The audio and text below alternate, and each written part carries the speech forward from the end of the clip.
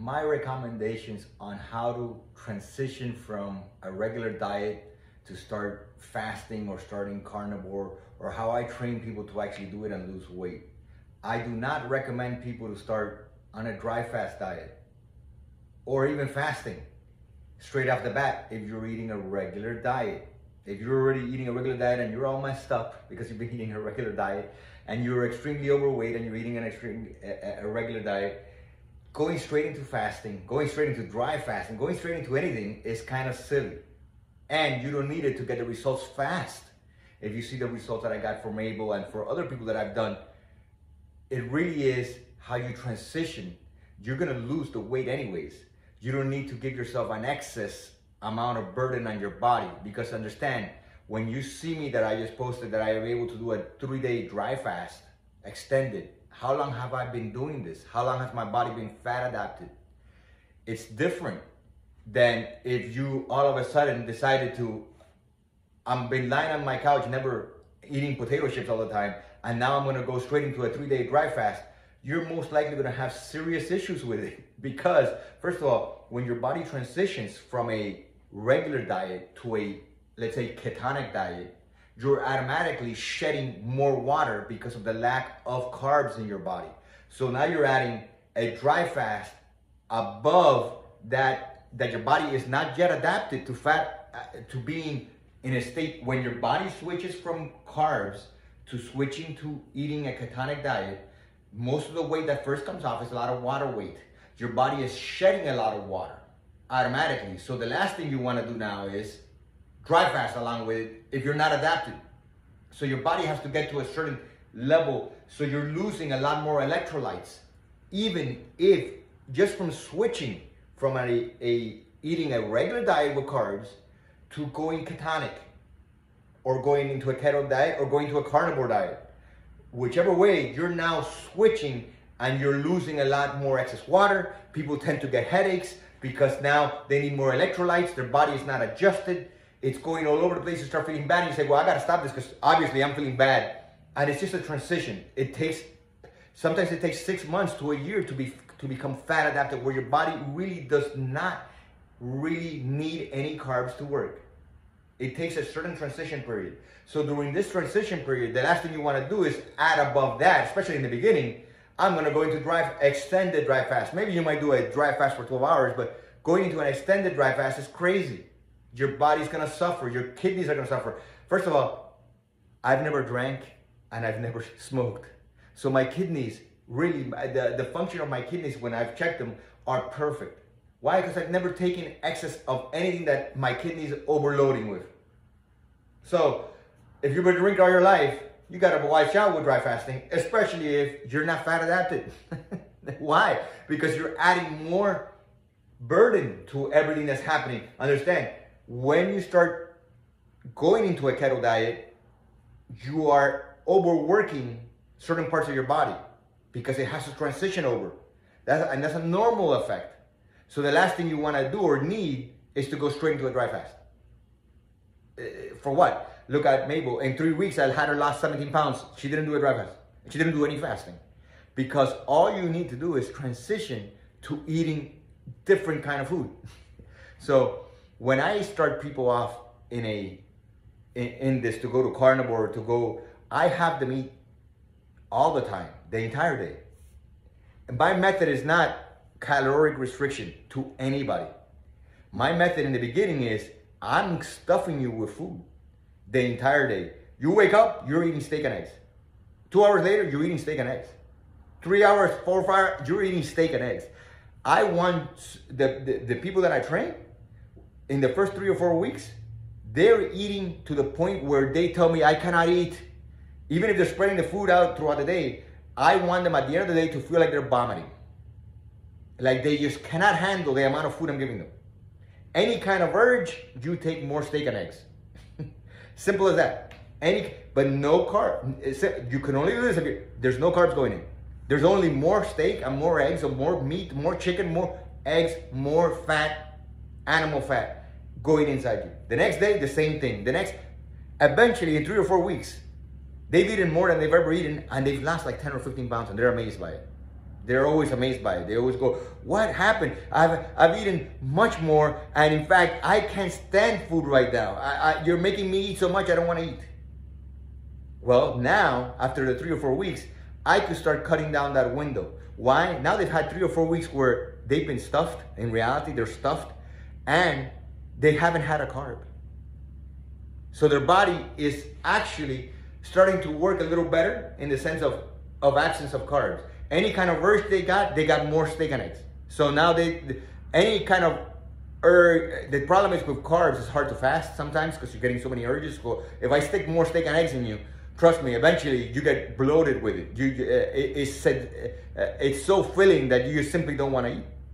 So after 3 or 4 weeks, now I start cutting down that window where I still feed you a lot, but you're getting it in a 3 or 4 hour window. Eventually, after 2 weeks, now you're able to start eating enough that you could handle doing OMAD. It's a simple start. Just go from eating a lot of steak and eggs, chicken, whatever, the entire day, to then, after 3 or 4 weeks, you're able to cut that window down. You didn't have to do any dry fast, you didn't have to do nothing, but now you're starting to be able to adapt your body to fast for a longer period, which is very helpful.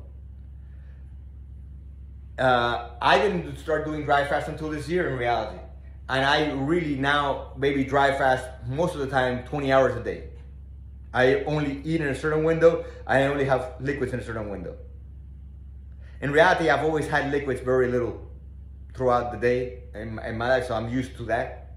But I wouldn't recommend anybody, you don't need to start dry fasting in the beginning. You're gonna get a lot just from eating no carbs or very little carbs and transitioning over. Even fasting in the beginning is kind of, to me, detrimental because a lot of people fall off. That's why I started with 3 or 4 weeks of eating the entire day, but it has to be with no carbs. It has to be meat, more meat and more eggs, more meat and more eggs the entire day. That makes it very simple after 3 or 4 weeks to then start fasting because your body now is more adapted. It's very simple. So then after a year or so, you might start trying. You might be able to start doing extended dry fast. Why? Because your body is no longer working with carbs. Now, this is only if you really are a non-carb eater. Don't tell me if you're eating rice and you're still eating whatever, and you're still getting a lot of carbs, it becomes harder to dry fast for extended periods of time because your body, the carbs in and of itself make you then shed more water from having the glycogen stores drop completely because you're still not in a sense. Once you're fat adapted, your body works different. Even the electrolyte balance that you require in the beginning of turning into a keto diet, people need salt. They need to do that snake diet or whatever, where you put that because you start feeling bad because you're like, once you've been at this for like 2 years, you notice you no longer need any extra salt. You no longer need any electrolyte. You don't. It doesn't matter. You don't, because your body's adapted to working in a certain way. So now, when you do an extended dry fast, you're not affected by it the same way somebody else would be. So that's why, just because you see, if I put that I do it, it's because I'm able to do it now. It isn't that I went from eating a regular diet and I'm going to go straight into doing 3-day dry fast. That's stupid. It's silly. You have to know, first of all, you have to know your health condition. How healthy are you? and even if you're healthy, why would you go straight, if you're eating a standard diet, you really want to start then switching over to ketonic and then over to carnivore and then let your body adapt for around 6 months. You could still do like the regular 12-hour fasting of dry fasting. That most people could do, but even in the beginning, it's not needed. Just my tips on learning how to fast and learning how to then adapt a dry fast with it and be healthy with it. Because a lot of people I see here going straight into dry fasting and they haven't even fasted. They haven't even given up carbs. They haven't really done anything to build their body to do this right, and then they're only really looking for problems, and then they're gonna blame dry fasting. So that's the whole thing. People do a lot of stupid stuff and then they blame the stuff, and in reality was that, listen, your body has never been healthy enough to do this because you've been sticking the wrong foods in your mouth all your life, and now you want to go straight into it. No, it's not going to happen. Your body's going to hurt you. You have to already be healthy to do it, not messed up and then do it, because your body's not going to work that way. And it wasn't that you did it, it was that you are unhealthy. You've been sticking Twinkies in your mouth your whole life and lying on the couch and think, well, I'm going to do a dry fast. Oh, you see, he didn't drink water, he died. Well, no, he was unhealthy to begin with. Understand, a healthy body should be able to do it with no problems, with no serious issues, up to a certain limit. Don't expect that you're gonna go 7 days dry fasting and maybe not, you know. Let's be realistic here.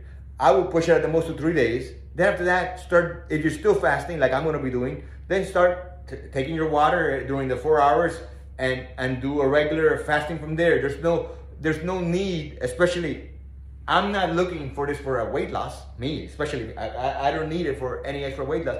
It does, surprisingly enough. I've been lifting very heavy lately because I've been testing some stuff. So I was having a lot of pain issues in my joints and my knees because I've been lifting very heavy because I'm testing stuff that I'm not showing on video. But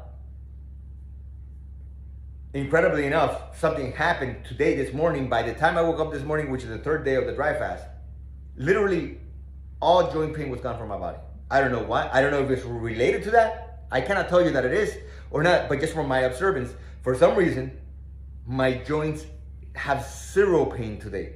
0, which I don't know if it's an effect even of less inflammation in the body because of it.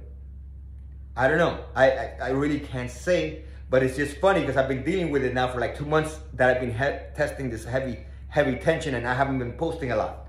So it's kind of weird in a sense. I didn't know that I could. Again, I'm not saying that it is because of it, but it's just funny that it happens to be just around the 2nd or 3rd day of the drive. I started noticing that by the 2nd day I had less, but this morning I had 0.